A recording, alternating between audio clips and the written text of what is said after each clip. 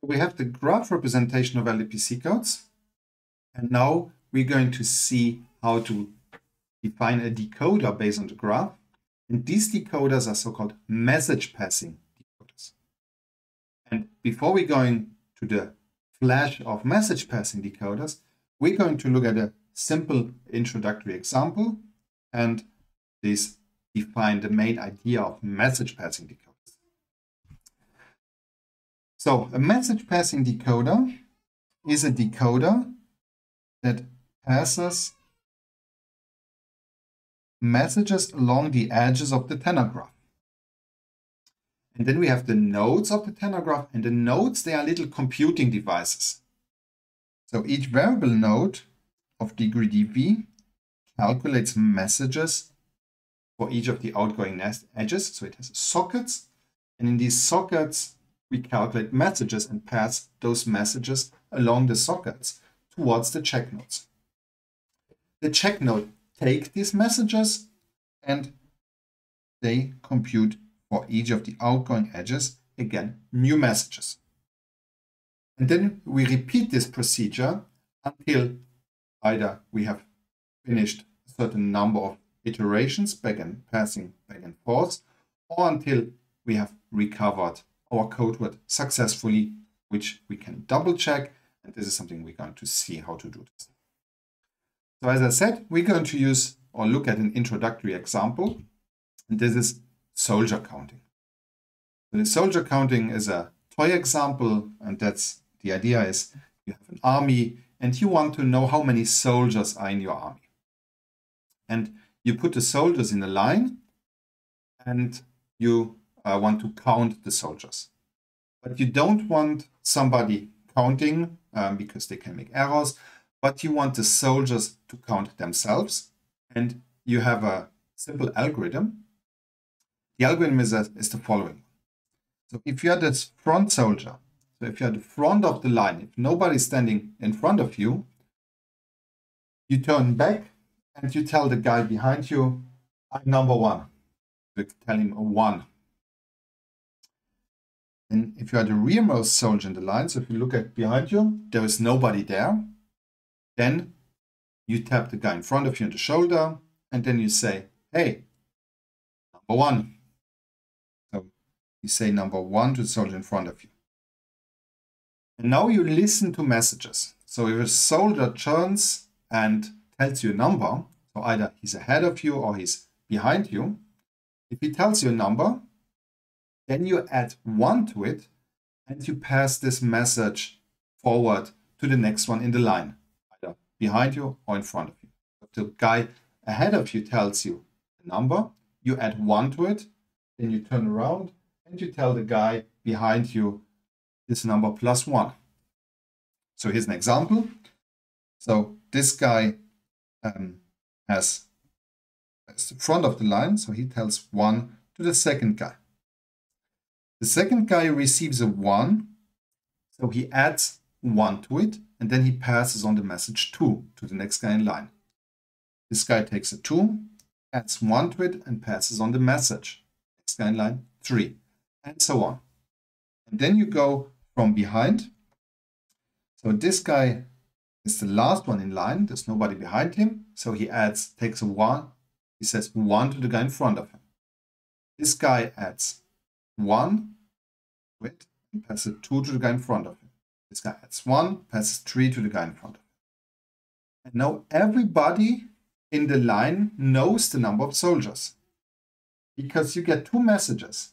The first message you get is from the guy in front of you, tell you how many soldiers are in front of me. Then you get a message from the guy behind you, telling how many soldiers are behind me. So assume this is the commander. He gets a message 1, so he knows there's 1 guy behind me. And he gets a message 3, so he knows there are 3 guys in front of me. And then the total number is 3 plus 1 plus myself. So we have 5 soldiers. That's how you can count the number of soldiers. Now, even though they are soldiers and they are used to some drill, they may not be able to stand in a nice line, so they may be scattered somewhere in the space. And if they are scattered, then we can also use this approach, but we use a different algorithm. So the algorithm that we're going to use is the following. So you count the number of neighbors n. And then you keep track of the number of messages you have received from the neighbors. So you know how many neighbors are around you. And by neighbors, we mean there is a line connecting you to the other guy. So you can hear what this guy can tell you. So you're in the neighborhood of this guy. And we assume that we have a graph and they are connected. So you keep track. Everybody knows how many neighbors he has. So this guy has 1, 2, 3 neighbors. This guy has 1, 2, 3 neighbors. This guy has 1, 2 neighbors. This guy has only a single neighbor, and so on. So you know how many number of neighbors you have. This is given by the graph. Then what you do is you keep track of the number of messages that you have received from the neighbors. The neighbors, they tell you some messages, and you tell those messages v1, v2, and vm, and you calculate the sum of those messages, the total number of the messages you have received. So now if you have received n minus 1 messages, so you have n neighbors, and you have received n minus 1 messages, you identify the neighbor who has not yet received a message, or who has not sent you a message. You may have received one, he has not sent you a message. And you tell him this number v plus 1. So v is the number of messages you get from all the other soldiers, plus 1 for yourself. And that's what you tell the guy who has not sent you a message yet. He gets v plus 1. Then, if you have received a total number of n messages, then you know the number of soldiers. So then v plus 1 is the total number of soldiers. And what you can then do is you can also say v plus 1 minus vn to neighbor n. So you may happen that your neighbor has not yet the total number of soldiers, or he may pass it on. So you say the number of soldiers that this guy neighbor n sees is v plus 1 minus vn, because vn is the message he has already sent me. So he knows how many soldiers are in his neighborhood, so I don't need to pass this information to him. So you say this number, this is important, v plus 1 minus vn, and this is what we call an extrinsic message. The extrinsic means we exclude the message that we already have received from this guy, because this is some information that he knows. So we don't need to include it further. We need to include it what we get from everybody else, and that's what we're going to include to the guy who has sent us this message. The guy who has sent the message, he knows vn. He doesn't need to know vn anymore, because he has sent us vn. He needs to know the rest. So we send him v plus 1 minus vn. Okay, so let's do this with an example. So how do we get started? Well, we need to identify the guys who have a neighborhood of n equals 1. Because they, if n equals 1, they will start the process. Because they have received 0 messages. They have received 0 messages. They have one neighbor who has not sent you a message, and they can tell him v plus 1. V obviously 0, because there is nothing to add, so they tell them 1. So let's pause for a moment here and try to do this for yourself. See if you can come up with the number of messages that, for instance, the commander or Jim knows how many soldiers there are. Okay, so you may have your solution. So let's do it by ourselves. So this guy, he has a neighborhood of 1, so he sends a message 1 to this guy. Similar, those guys at the leaves of the graph, they send a message of 1. we actually trigger off with quite a few messages. Okay. So now we can look at this guy. There's a neighborhood of 3, and he has received 2 messages already. So he builds the sum, and he says v is equal to 2. And he will send a message of 3 to this guy, v plus 1. Now this guy, he has 1, 3. So he receives 1, 3. So he calculates v of 4. And he passes a message of 5 to this guy. This guy receives a 5. That's the only message he receives. And he adds 1. And he sends 6 to this guy. This guy sends a 7 over here. Now the commander has not yet received enough messages, so he needs to wait. So this guy 1, 1, and he sends a 3. This guy also sends a 3 to the commander. So now the commander, he knows that there are 7. He knows that there are 7 plus 3 plus 3 plus 1 soldiers. So this is equal to 14 soldiers. So now the commander can also send a message, so he can continue this process. So he has received messages and from all neighbors. So now he can send his extrinsic messages. So he has received messages from all the neighbors. So now he could send a message here. That is v plus 1 minus vn. So v is equal to 13. That's the sum of the other messages. What he will send is 13 plus 1 minus 7. So he's going to send 7 over there. He's going to send 13 plus 1 minus 3. So he's going to send 11 over here. And he's going to send 11 over here. Now this guy will send so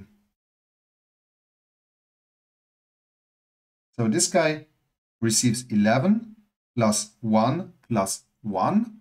So he calculates a total v of 13. And he will send then 13 plus 1 minus vn. So he will send 13 to this guy. He will also send 13 to this guy.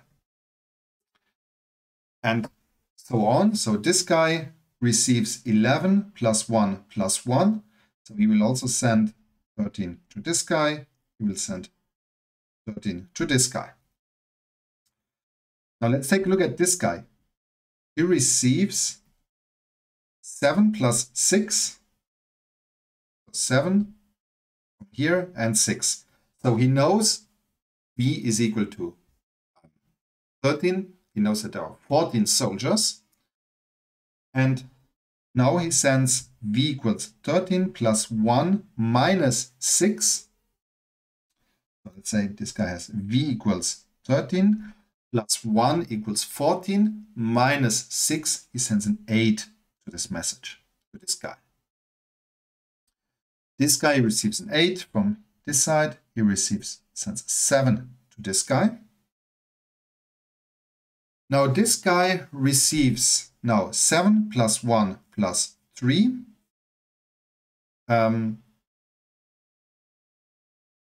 So he has, let's see, sorry, he doesn't send 7. This was a mistake from my side.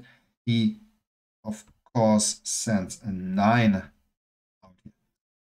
So this guy receives 9, 1, and 3. So he calculates a v of 13. And he will send 13 plus 1 minus 1. So he sends 13 over there. And he will send v plus 1, 14 minus 3. So he'll send 11 over there. And then this guy will send 13 over here and 13 over there. So now we have spread all the messages.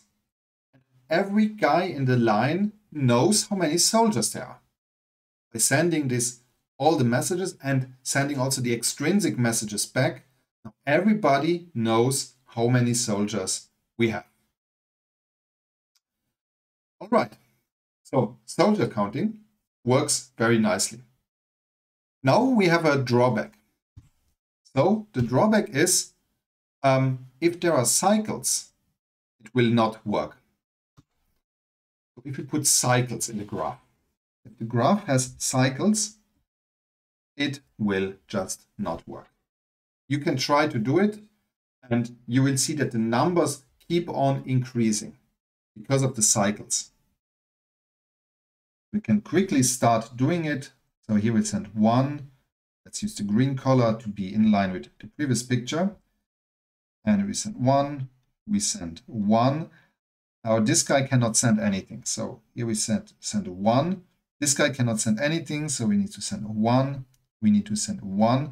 And we see that even now it just doesn't work because we don't have enough messages even to trigger the process. So we cannot continue with our algorithm. It just doesn't work. So we could, for instance, remove one of the edges over here. See what we get there. So here, this guy will send a 2. This guy will send a 1. This guy will send a 2. Then we have 2 plus 1, 3. We send a 4. This guy's 4 plus 1, 5. This guy will send a 6, 7. And now this guy cannot send messages. This guy cannot send the messages. So it again doesn't work because we're getting into this cycle. So if we have cycles, it doesn't work. And if you manage to get some information inside the cycle, then the numbers will just keep increasing. So in this case, it doesn't work. So this message passing algorithms, they work if we don't have cycles. If we have cycles, they are not exact anymore. And that's the same thing that's going to happen later on with our decoding algorithms. So with this, we have an introductory example of message passing. And now we need to lay some groundwork for defining the message passing decoders for LEPC codes. And these are representations of probabilities and bits that we are going to calculate with. And this is going to be done in the next video.